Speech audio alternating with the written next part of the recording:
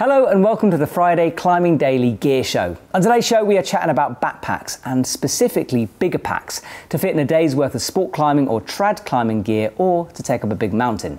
Roll the intro.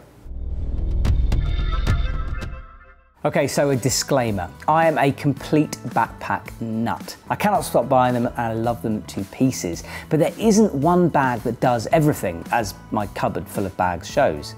But a day bag like the ones we're looking at, a larger size, can be used for lots of different things.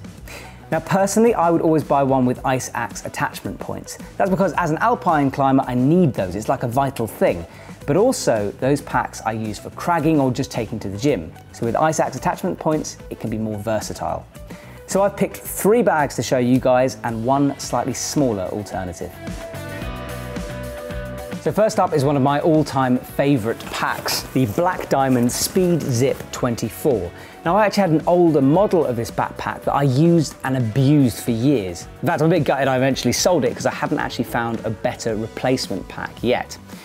So stripped down minimal essentials of what this bag is all about. It only weighs 540 grams, has a clam style opening on the top so you can easily get to your stuff. I really like the big top pocket on here. This is super useful for like shoving a guidebook or photocopying notes or a head torch or lunch. It's just good to have a sort of access pocket without having to delve into the main bag to get to it, so I love that feature.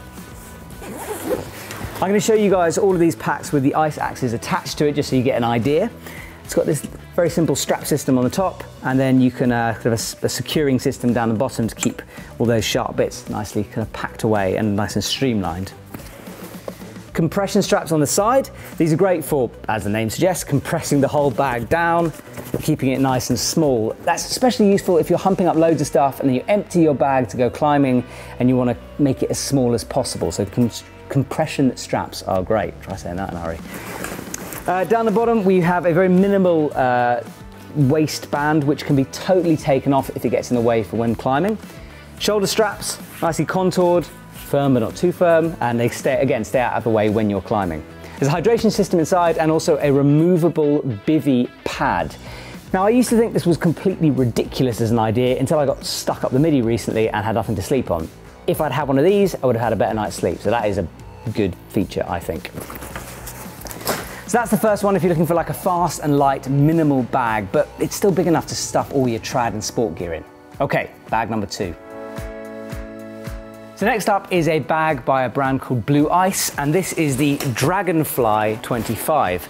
Now Blue Ice is a brand that's starting to develop into the sort of alpine, well, everything market really. It's made right here in Chamonix, so it's pretty cool because I can see the warehouse from my house. So some features on this bag. It is really, really light, 460 grams, so lighter than the Black Diamond Speed Zip. The closure system is quite interesting because it's a bit different from normal. So to open it, you simply grab the 2 toggles and pull. So really, really quick way of accessing the inside of the bag. To shut it, simply pull on the drawstring.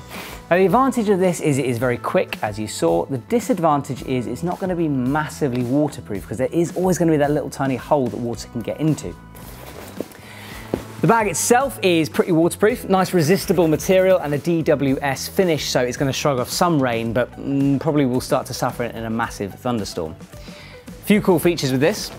There's a breathable shoulder strap here, so it will deal with moisture, and a 3D mesh style design on the back, so again, great at wicking away moisture. On the front, the ice axes are held in with a sort of twist system down the bottom and a drawstring at the top. This is okay, it's not my sort of favourite method of securing ice axes, but it does do the job and actually works better with straighter axes rather than a really technical one like this. I really like the mesh pocket on the side, really useful to shoving some water in, which you can get to easily. And a big pocket in the front that again you can store your guidebook or your head torch or whatever you want really.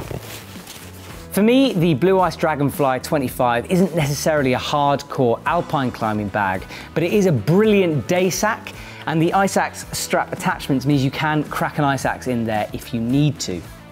Great bag, like the blue colour, and I like the company, so this is definitely one worth considering if you're looking for a fast and light bag. So next up of our 3 big packs is a below the budget model. the Norrona Trollveggen 45-litre bag. Now this is a bit bigger than the other models we've looked at today, so think of this as a multi-day bag, or maybe if you have a massive trad rack. So as you'd expect with a bag of this price tag, there are some quality materials used here. Everything is brilliantly thought out and there are some incredible features. So let me show you. The carrying system, the straps, the padding on the back and the waist belt really help with strong loads, and it feels amazing on your back. But all this can be stripped away. So the waist belt goes, the inside sort of section can be taken out, as can the top lid. So if you really want to go fast and light, this bag will adapt to your needs. As with the other bags, there is a massive pocket in the top. This one is especially big in the Norrona, so you can put loads of things on the top of your bag. There's this great side zip, which I've never actually seen in a bag like this before. So you just unzip it on the side and you can get to things in the middle of your pack or at the bottom of your pack easily without having to troll down through the whole thing. The ice axe attachment points are brilliant. Look, nice big pocket here for putting the picks into so they don't cut or poke people. Really bomber placements up here. It's just, why isn't every bag like this? This is the way to do it, I think. And on the side, again, we have the compression straps we saw in the other models that brings the whole size of the bag in. So if you're not carrying a lot of stuff within it, you can compress it all down and it doesn't get in the way. So there you have it, the ultimate do-everything bag from Norrona. Yeah, it's not cheap, but at the end of the day, you are paying for quality. And if you want your bag to last a few seasons, a few years, well, hopefully many years, then this is the one for you. Now finally, before we finished, I talked about a fourth bag, and this is a bag that has found its way into my heart. I love it. So this is the Petzl Bug. Now it's only 18 litres, but it is the perfect size for a day bag or to take up a multi-pitch climb, or actually the other day I went up the Midi lift in Chamonix and had a bit of alpine climbing with this thing.